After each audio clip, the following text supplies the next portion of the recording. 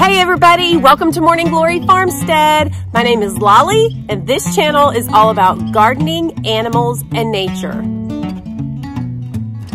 Well, y'all know that I rely heavily on the help of others around here to get my work done, and I've always got someone who's willing to lend a helping paw. Now this is Buster, and I call him Bus because he's well over 100 pounds. And he's trying to take a nap, but he keeps seeing me looking at him, so his tail is wagging while he's trying to fall asleep.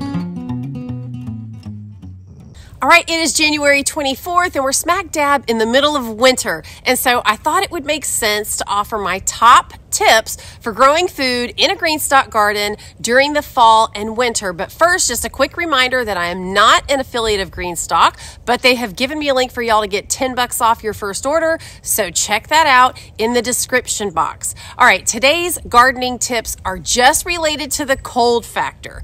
Even if you're not growing food right now, this is totally relevant because you need this information ahead of time so that you can be thinking and planning for the next fall and winter seasons. It is never too early to gain knowledge that's useful and arms you for success. Now, let me give the disclaimer that I have given multiple times in other videos, and that is I am not an expert. And this video is strictly based on my experience, okay? I want to interject not to be afraid to experiment and try different things like growing food during the winter. That's how we learn.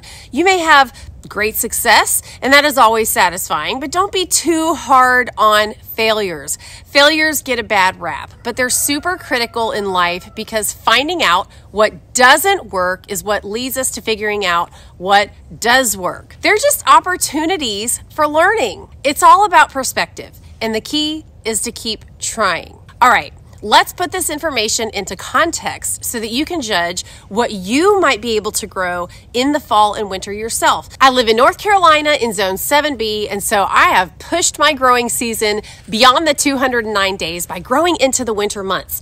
But realize this did take some effort.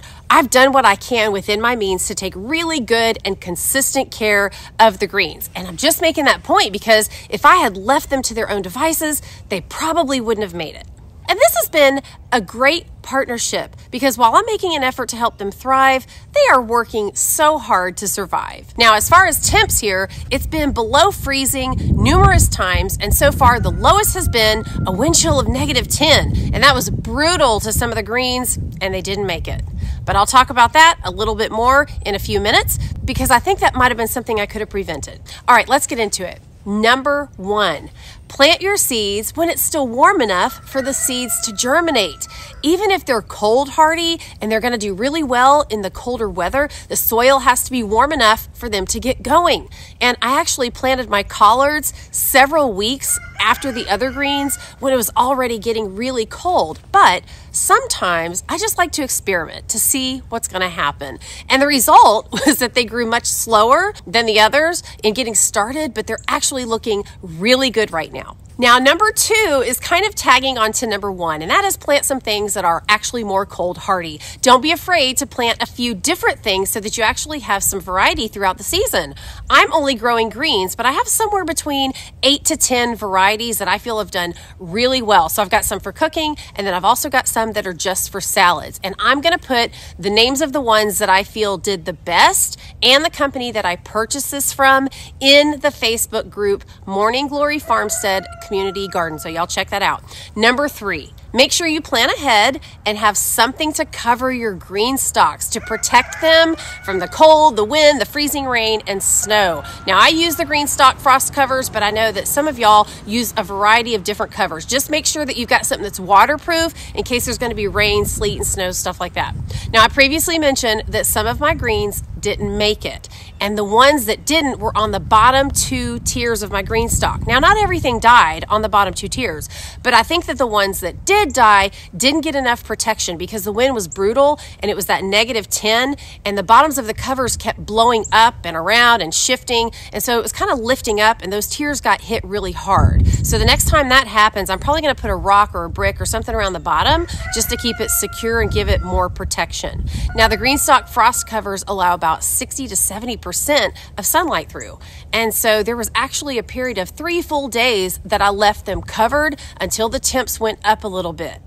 Number 4, if possible, keep them near a wall or somewhere near a structure that can provide additional protection if necessary. If you push them up against a wall, this can really add another layer of protection, at least to some of the plants, by blocking that direct cold wind. And it can also keep them from toppling over if you guys get any kind of violent storms or crazy straight winds. Now, if I didn't have a wall that I could get them close to and they were calling for some really bad storms and possible tornadoes, I would probably lay the frost cover open on the ground, separate the tiers, and put them on top of the cover and then zip them up.